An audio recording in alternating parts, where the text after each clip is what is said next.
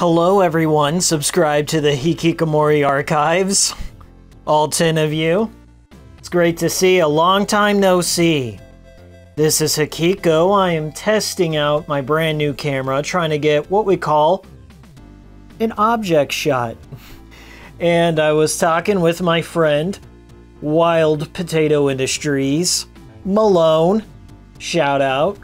And I brought up my Alone in the Dark. This is my original copy of Alone in the Dark, the grandfather of survival horror games. The mold? Is it the mold? The standard by which Resident Evil stole its formula. Most other survival horror games stole its formula. So this is Alone in the Dark. And I believe this is by Infogrames. I picked this up for 25 cents. Back in my day, you could get a PC big box game for 25 cents, a quarter. Well, that's what I did. I got it from a flea market. There's a big flea market in Kansas City a long time ago, and I got it. And I just love...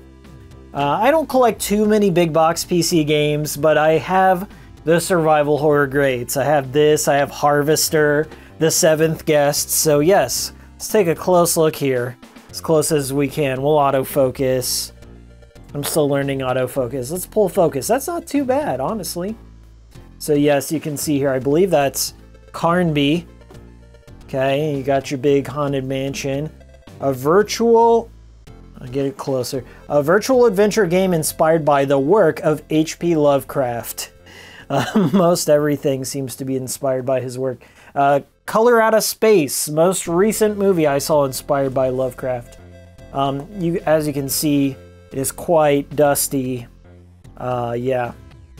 Watch this, little ASMR dusting up off the top there. But we're gonna do a little unboxing, maybe. See what's in here. We'll do one of these guys. A close pull, as they call it in the industry. A chilling 3D foray into the macabre mansion of Derceto. I just like that they use the word macabre. Story you're telling me, it's macabre. New Nightmare was my first foray, or was it One-Eyed Jack's Revenge or something? One-Eyed Jack's Revenge might have been my first foray into this series. Not the best one, but I really enjoy New Nightmare anyway, so that's a big box PC. Let's open it up. That didn't sound too promising. It comes with a tiny little Alone in the Dark book with... I don't even know what that is on there. Eeh. Alone in the Dark. And I guess this is like an inventory or something. It shows maybe it's like one of those copy protections. I think that's what it is. It's like, show me the 2 items on page 49. Okay. And then you enter the bow and the bullets. A lot of LucasArts games had that going for it. Pretty cool though. Of course, it comes with all the floppy disks here. Disc 1 of 4 for old IBM. Oh, whatever that is, that's the same stuff. I don't even know. Is that rubber band? Is that a melted rubber band? I'm afraid to rip it off.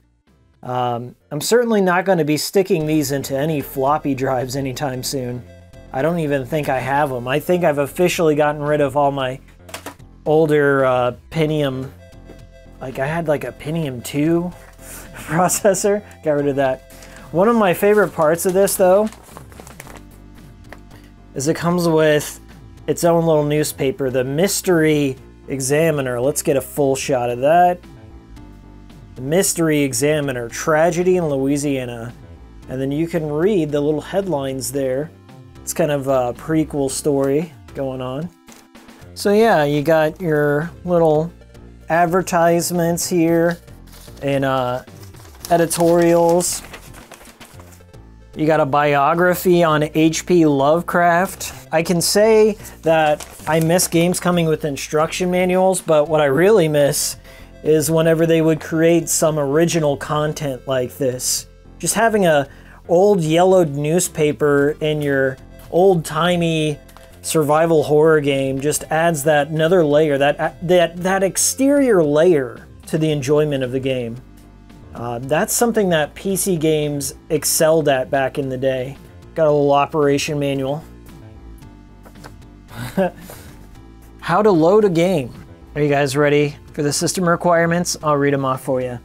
An IBM PC AT or 100% compatible computer.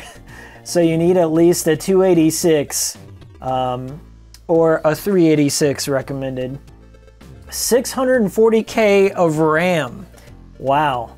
I think my computer can actually run this. DOS 3.1, 5 megabytes of hard disk space. Sound blaster cards, man, taking me back. And of course you got copyright or copy protection here. Main menu, how to choose a character, one of two. Carnby or Emily. I think it's Carnby or Eileen in the new Nightmare. And then it really just kind of details all the menus, how to do actions. It's a weird blend between one of those point and click adventures and a little bit of an action game, but it's not fully in either category. So, and then we have a feedback card. Should I fill this out? Is Infogram still around? I know some Russian company bought the Alone in the Dark IP. So maybe our Russian friends out there might know a little bit more about that. Anyway, let's box it back up. Alone in the Dark on PC. What do you think? Nice.